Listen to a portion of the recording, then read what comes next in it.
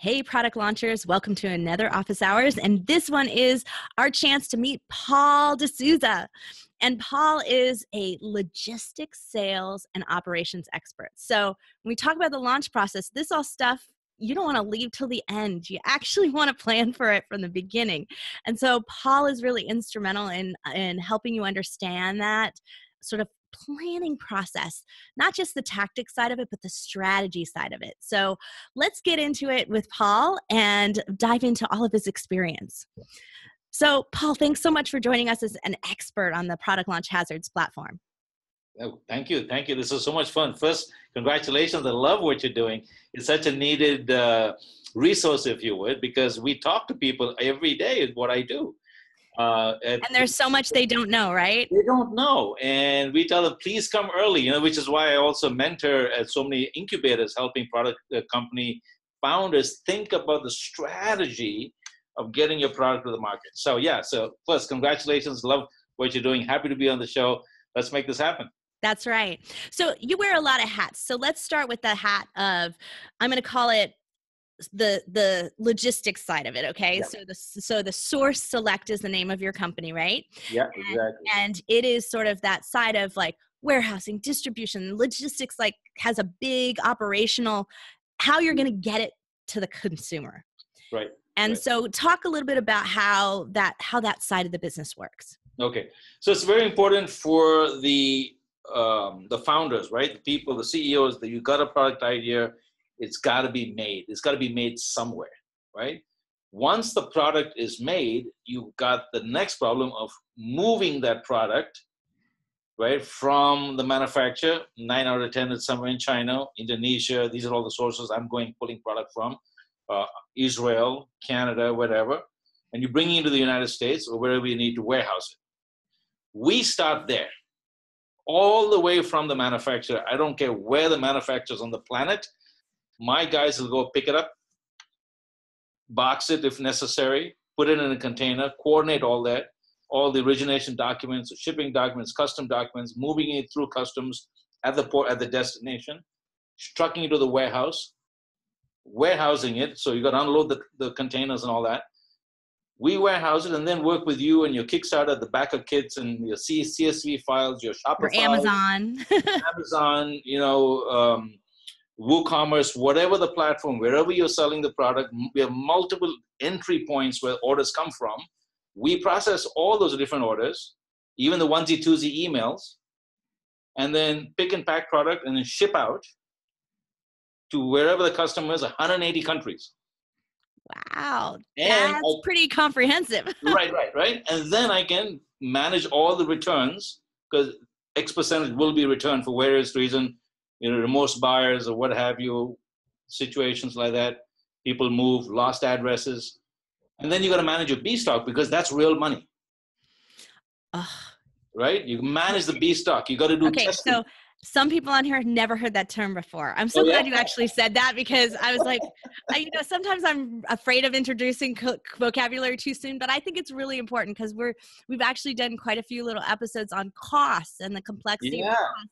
And B stock is one of them, but we never defined it. So define that for our listeners. So basically, right, we recently had a client that where Amazon sent back 2,700 units of their product.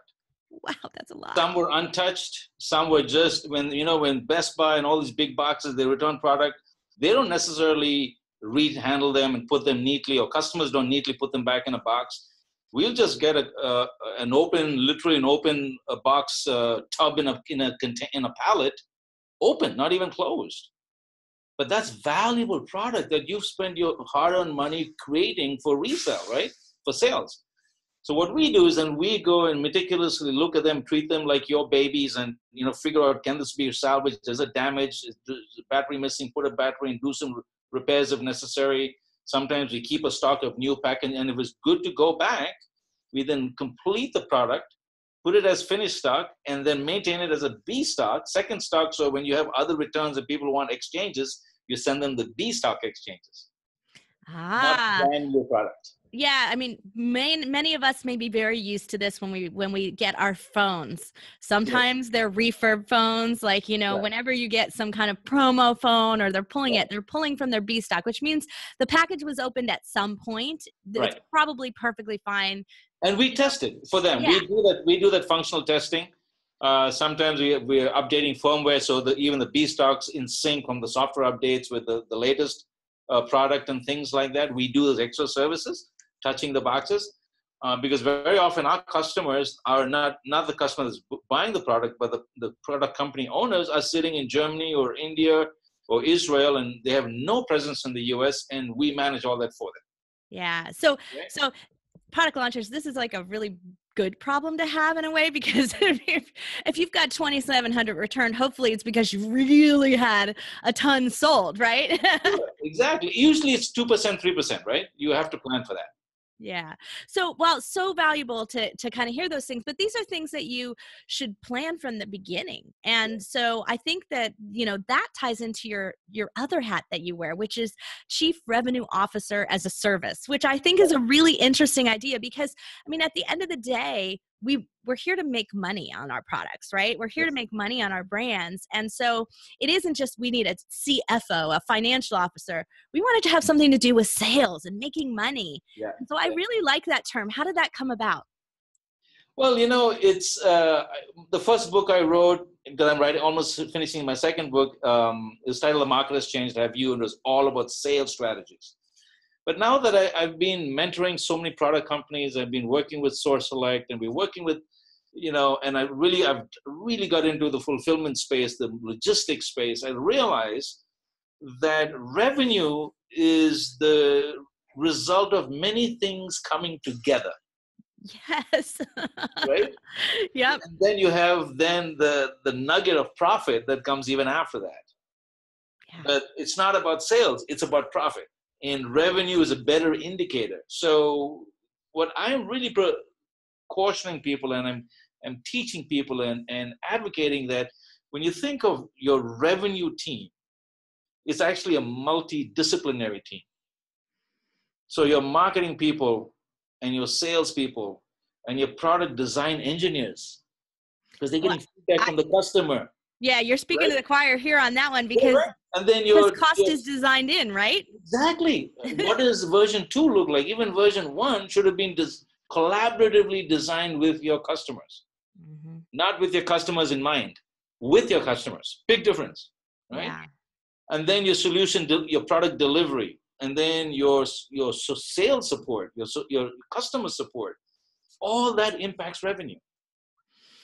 So All of it does. And what so many I'm companies, advocating so many is that, companies find themselves not just making sales, but not making profit because they didn't yes, look at it from a bigger yes. picture of all those factors, If right? you look at it just as marketing and sales, you'll go for the transaction of the first sale. And then you will assume, the salesperson will assume they're done. And the marketing person is going to assume they got enough MQLs that converted to SQLs that became sales.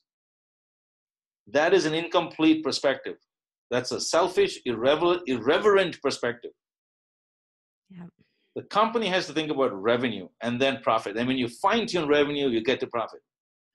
So the marketing people should be marketing and creating the right MQLs and the right SQLs so they convert. So define those for those that So don't know. an MQL is a marketing qualified lead, where based on the campaigns you do, you get conversions that say, oh, this is a really nice offer, I'm interested.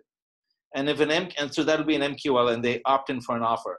And then they go through the next thing and they qualify and then actually are interested in making a purchase, they would be considered an SQL, right? Especially this is when And that's a sales qualified lead. Yeah, then a salesperson is qualifying them, right? The person is calling back and saying, hey, you did this, you did that, or what have you. So Or if it's a little more passive, it might be in an email program. In an email program or whatever, but now they're getting closer to a transaction, and then they're really in. When a salesperson accepts the lead and starts saying, okay, they sort of qualify, they want to make a purchase within 90 days or what have you, that becomes a sales qualified lead, right? It becomes a sales accepted lead. Actually, there's another level. And then you go through the funnel until they became a customer. But what I'm interested in is not that. That is table stakes. You have to do that. But when the CRO as a service idea came about when I got 20 years I've been doing this, and I've been trying to tell people, guys, break the walls down. I'm interested in sale number 4 and 5 and 19 and 20 from the same customer. From the same customer, yeah. I keep saying this, is like, it's hard to get a new lead. Very hard.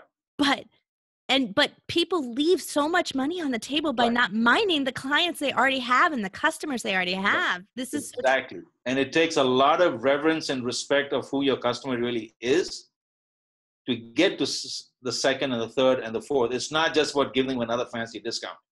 Yeah. Oh. Because that discounts are not your friend. They're going away from the bottom line. Well, speaking of discounts, because a lot of people think of KickStarter rewards as like the cheapest price you're ever going to buy. And you and SourceSelect, you do a lot of work with Kickstarters and that kind of startup stage.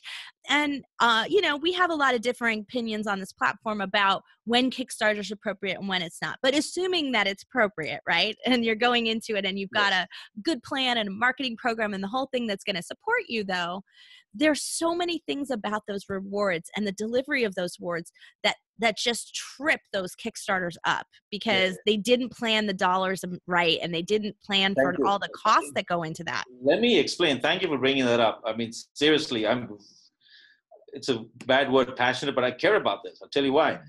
Our best customers come to us before they launch on Kickstarter because logistics and all the money associated with moving a product, direct and indirect, direct being the freight, direct being the warehousing fees and the picking and packing fees, the indirect being the customs duties, the value-added taxes that differ from country to country. Right? That's real money. I recently, yesterday, have a client with an upset customer in Canada because they didn't listen to us. We shipped the product and the Kickstarter company did not inform the customer of all the duties and taxes that Canada has, and they have a very complex tax system. Yes, they do. I've had to deal with that before. 3 different taxes, right? Yeah. You go to Europe, you have the value-added tax. Now, we can prevent a lot of that and tell them in advance which country, and based on the country, we can give you the complex, the accurate for countries that are stable. Yeah. So for Europe and Canada and stuff like that, we can give you preemptively so you can tell the customers if you're buying from the Netherlands, it's going to be XYZ, I think it's 8%, but Germany is 23%. Yeah. And you have to collect the money up front. Right? Or you have to tell them when you go pick up your product or FedEx, you'll have to pay the 8%, but you can give them the number up front. Yeah. So it's all about customer expectation, managing customer experience. Yeah. So what I do is I preempt when I want my Kickstarter companies to start with us get our quote before they go on a campaign. And so it's actually very costly for me because if I spend a lot of time educating them early stage, they use our quote and my consulting. We offer the free consulting service as a pricing strategy. Yeah. And then, right? And so you do spend a lot of time, and some of them never launch. And so you've spent a lot of time in that. Right, but it's important for them to do it right up front so there are no surprises. Because again, I care that they sell many, many units and then their backers then buy product for their friends, and they all backers should become evangelists. Right. But it's very difficult to make a backer an evangelist if they get upset when they receive their product and they have to pay another 40% or 30% or whatever. Yeah, and sometimes it costs so much more than the product itself that it's really, This person in Canada, exactly, the product was $250 and they paid $140 in fees and taxes and brokerage and all kinds of things for one product. Yeah. And then but for us, it's too late if you come with, we can help you with moving forward. But my point is use what we give you early up front so you create the right pricing strategy so you can convert these leads and deals if you have, increase sales, and have a good customer experience. Well, and Kickstarters are renowned for being late, right? And so if you wait till the end to figure out who you're going to work with to do this delivery stuff, and then you're going to be surprised by all those costs. So this is what I have seen happen is then they go shopping around thinking they'll do better, wasting more time, and they don't do better because it's not a cost that has anything to do with which warehouse you're choosing. It's duties. My worst story is a gentleman that called us in the last minute. We had an e-bike with the lithium batteries. Lithium batteries are a big problem shipping across the world now. Yes. Right? I live with this every day, right? And giving them all the certifications. We know how to do this. We know how to coach them.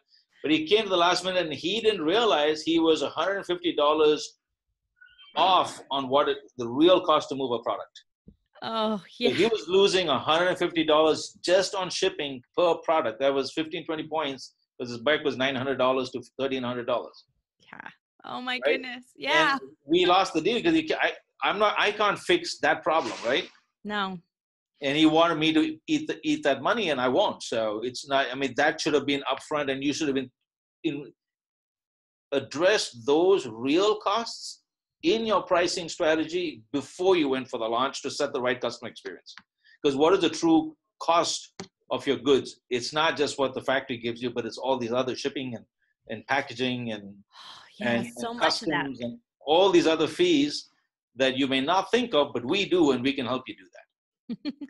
So again, this is guys and girls on this platform. This is why you're here. You're here to tap into this knowledge of having done this. And I was trying to look at the numbers. Oh, because you guys did Pebble Watch. Yes. And so, which is pretty popular. And if you know anything about KickStarter, if you explore, you had to have heard of Pebble Watch, right? The largest, yeah. Right. And so, we could have a whole episode on what we all think about Pebble Watch because they made a whole bunch of mistakes. Yeah.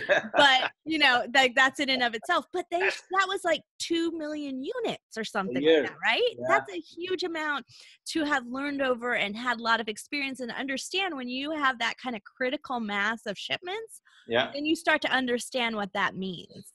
Exactly. Yeah, and we went. And that is one of our true value adds, which is why. We've had customers that have stayed with us for 12 years. Sewell has been with us, Swivel right now, started on KickStarter as well, been with us for 6 years. We start small. We started with Pebble with one campaign and then another campaign, right? Second campaign, I think, was 80,000 units or something like that. Yeah, it was big. Right? Yeah. And then it was multiple countries. And so we then opened up Europe. We have facilities in Europe, in Hong Kong, in Australia, and in Canada. And we then learn, and to be frank, honest about it, we learned through Pebble, right? So now we were actually getting their large, complex, multiple country, 150 countries, the order list.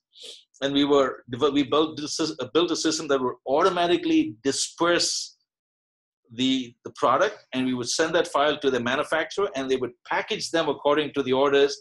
And we would drop ship from China to all our 5 locations across the world. And that's a really good point that you have that capability to work with the manufacturer. And so for some people, this is what I found is, so I've been talking with a few brands that are on the platform here, and they were like, yeah, our biggest problem is, UK and Australia and some of these other countries that we're doing. And so I said, well, tell me a little bit about why. And they were like, well, it's all coming into our warehouse in the US. And I went, okay, stop right there. Big mistake, right? Stop right there. Why are you bringing it from China to the US and not going directly there? That's exactly what we do. Right now I'm processing orders here, cleaning up. We do the processing of the orders here in the US because we have our account managers here and our customer service team here. And then we're sending the new CSV files, and we're activating the different locations across the world. But the product is going directly. We're doing freight orders at night with Hong Kong and stuff on our freight forwarders, and we're moving product directly from Shenzhen or wherever to Europe, to Australia, to Hong Kong, to Canada, and it's not coming to the US, so we're saving the bulk, getting tremendous savings in bulk shipment, and then doing the last mile from the local country. Yeah. Yeah. So important because these factors are all impact that profitability at the end of the day when you start talking extra touching, extra time. Extra time. And then also, it's very difficult. This lady that I'm signing up right now, she's out of Bali, and I got to pick up product from Bali, Indonesia. And she knows her product, and she says, Paul, I've been so frustrated trying to learn about freight. And I'm like, you will never learn what we have developed. No, after 21 years in the business. Yeah. I said, don't do it.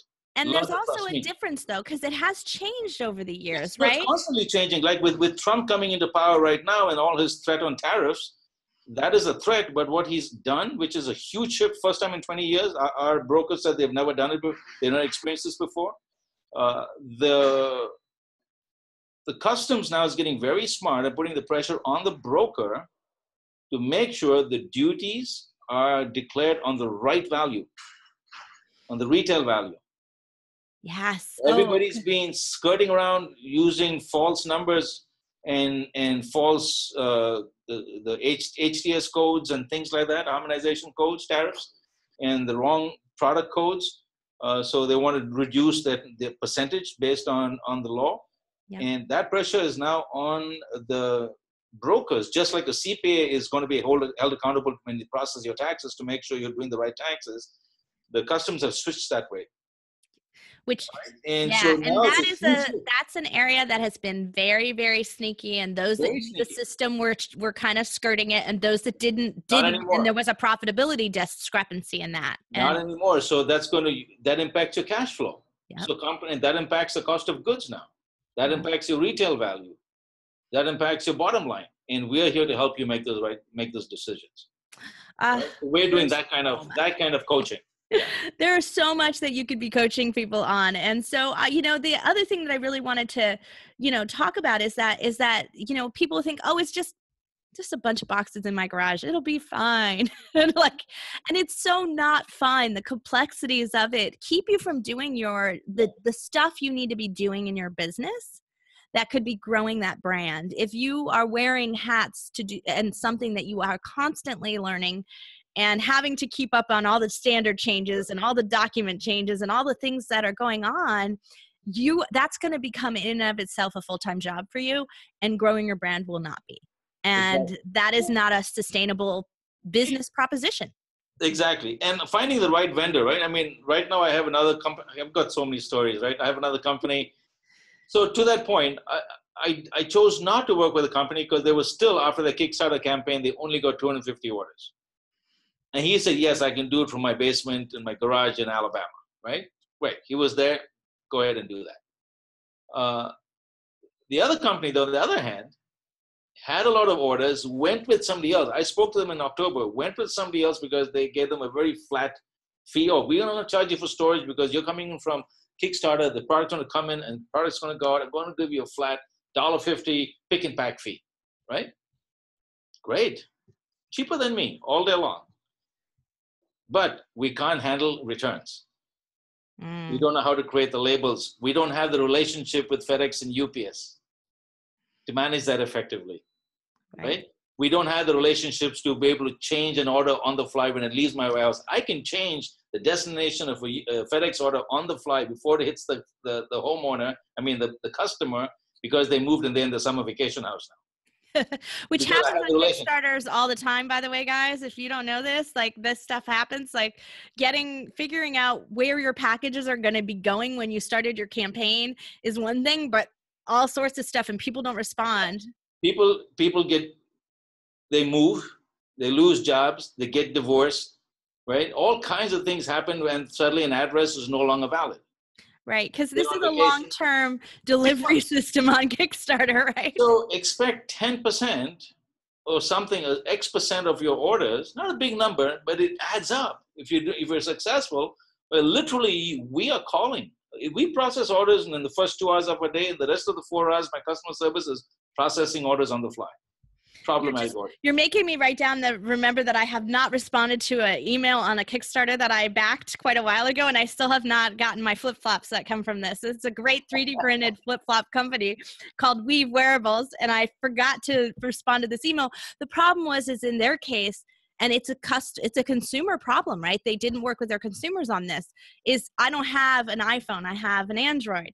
Right. And their app doesn't work on my phone. So I have to go borrow somebody else's phone, download their app, measure my foot, and give it to them in order to get my shoes, right? And in order to get it.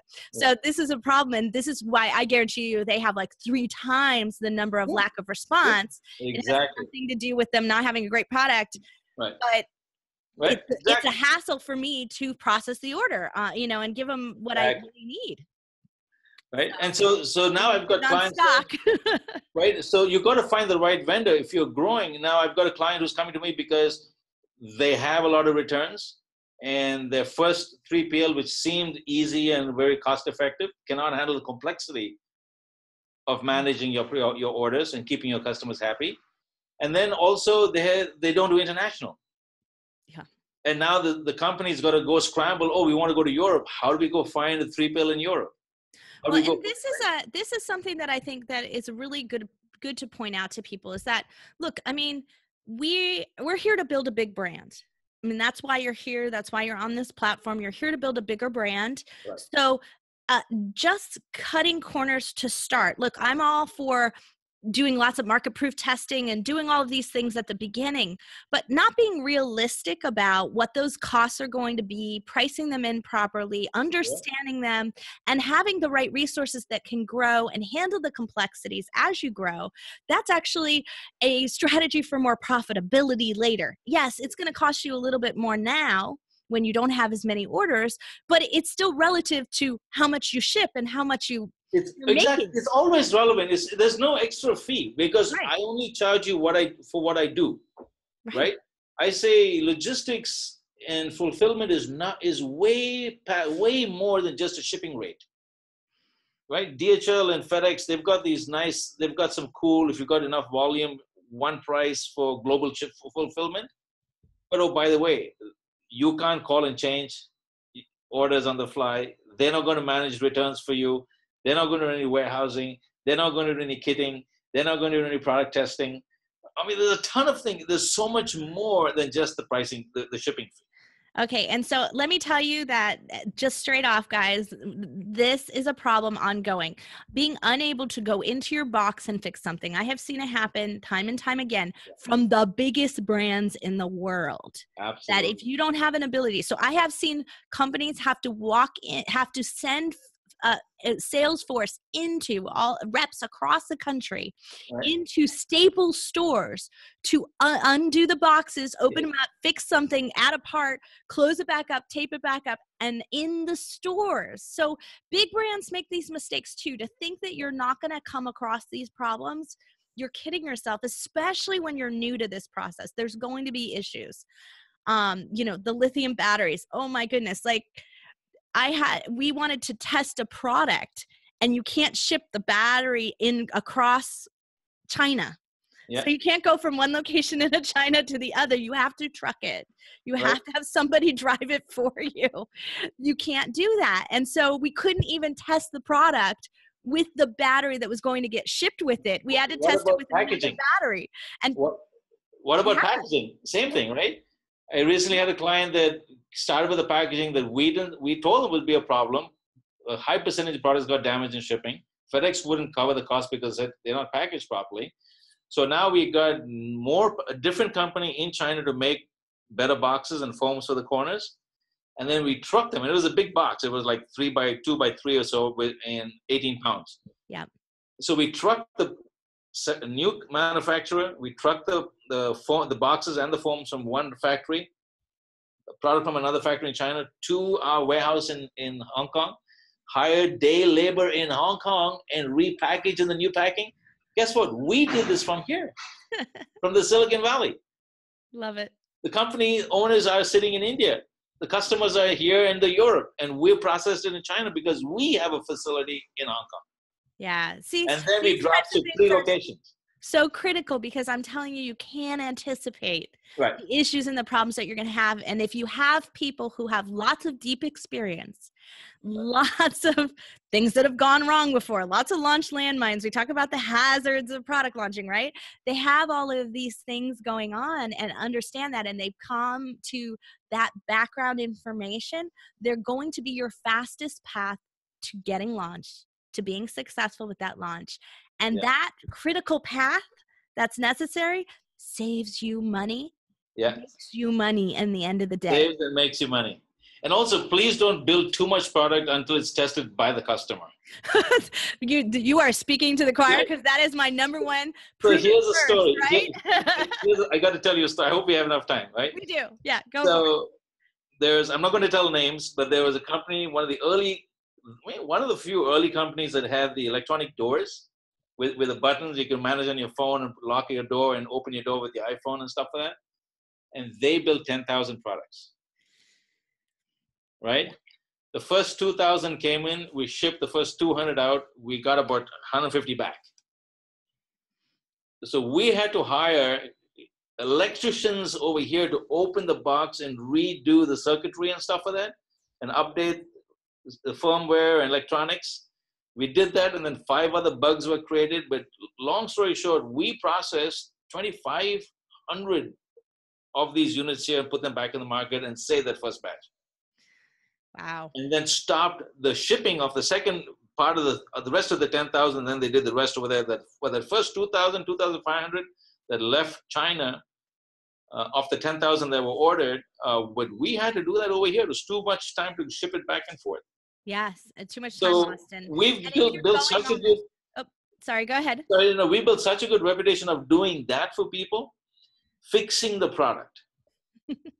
In fact, now we've got a headset company that's $750 headset and brain stimulator. We're actually doing some kitting. They work for them here that China's sending to us to do the fine work, and we're sending it back to China, and then they're putting it in the product. I love it. That's so great. Right? That's great. So, but that's important, because sometimes, especially when you're doing something early on, like we have a couple of things, we call them hybrid products when they're like that, where we might be putting in a 3D print component into something, and doing that here is still a little easier and a little more control over that. And then we ship that 3D print product over to China to incorporate into whatever else it might be going with them. A good example of this is we've been doing these 3D print perfume bottles. So there's an actual glass bottle, which you can't 3D print glass, right? In the inside, but the outside of it is 3D printed. So it's in a form and a shape. And then then you can order a custom topper. Oh, nice. So if you want your mom's initials on it for Mother's Day, you could have bought it that way, or, whatever that might be. And it has a stopper that comes with it, but it's just sort of generic. And then you would switch it out. And so you get to order it, and it comes with a card on how to order that. So it's super easy. But in order to do it, it was like, we could have brought the glass product here and used two and put the 3D print product and assembled them here. Instead, we went, because 3D print items are so light, it's easier for us to air freight them there, right to the factory, have them do it, have them put it safely in the box, have it be ready to go. And it went direct to a store. So, because this was an in-store test. So it went direct to a store. But that's another option for you to be able to really test your product. If you have custom components and standard components you want to combine together, contact Paul, because that's a great solution. And there aren't a lot of places that allow you to do that. And sometimes when we're starting up a product line, these are the things we have to do, because we can't pay for expensive tooling, and we shouldn't. We shouldn't be buying 10,000 pieces till we know the customer wants it. I'm so excited. I've got a KickStarter company right now that yesterday we had a conversation. The first 200 he's sending us, right? And then there's 2,000 after the feedback, and then there's 10,000 after that. So you have a little time. He's doing it right, Even the 200, we're airlifting 100 here and 100 to Europe. We're going to do 2 markets, right, simultaneously. And he didn't even allow people from Latin America and Africa yet, right? Because shipping there, customs is a nightmare, right? He said, let's fine tune, let's make enough money from the markets that are stable. And then we'll go to markets that are not so stable. Oh, that makes such sense. It's all about business. Well, this is the perfect opportunity, product launchers, for you to use the entire platform here with all of the experts that you have access to and work in a collaborative way. Because imagine what you can do if you have your package designer working with Paul to make sure that everything is packaged properly, going to meet all the standards and going to work. If you have your products and factories and sourcing side of it working with Paul to be able to make sure that stuff is going to be able to go the fastest path and most direct path to consumers, or to the countries, or whatever that might be. Your marketing people to be able to work with Paul and his team to be able to decide how you're going to price your rewards when you do your Kickstarter campaign. So there's so many aspects here that you could be collaborating multiple experts together with, and you and your team with all of each of our experts, especially with Paul, because the cost factor is very, very large on the logistics and all that shipping, delivering, handling. All of these things are very, very large portion of it. And just thinking that, hey, I've got my cost of goods, I'm good to go, is so wrong. And I can tell you that from every company, every product I've worked on in every category, that is never the case. Sometimes the best we do is double our cost of goods. Yes. That's the best we can do. And that's a lot of money when you think about it. So I love to get it down. My goal is always to see if I can get my logistics cost to be a third of my cost of goods. Sure. It's nice if it can, but whoa, that's hard sometimes depending on the product. Depending on the product, Depending on the product, exactly. Right? It's hard, but I like to try to do that because then I know that I have a lot of room to play. That if things happen, if you get surprised in certain countries, you have room to play with that. Hey, I mean, but it's hard. Just there, this lady from Bali suddenly realized she's got to put 20% on average cost, retail, 20% of retail cost for customs and duties. Yep. And that's going to add on top of it. And usually the customer pays for it, but some of it she's got to pay for herself, right? So what does that number look like? But that's a real number. And even my shipping didn't until we got to the stage where I said, oh, by the way, have you considered cash flow? Because when you move product to Europe, you have to pay that 21% for the entire shipment in advance before the customer gets it, as soon as it hits the warehouse. Yes. Yeah. And so that's also a business cash flow issue. Business cash flow issue and budget planning, because so often this is what we see happen. And part of why a lot of Kickstarters start faltering is that they didn't plan for enough money. So then they don't have enough cash flow to do all the product development and all the things that they need, and then support those upfront fees that they have to pay on that. And so they didn't plan that properly. So planning it and pricing your products once you have all the information is so critically important. That's one of my taglines. Yes. It's a pricing strategy. I help you make logistics and order fulfillment quoting as a pricing strategy. And it should be.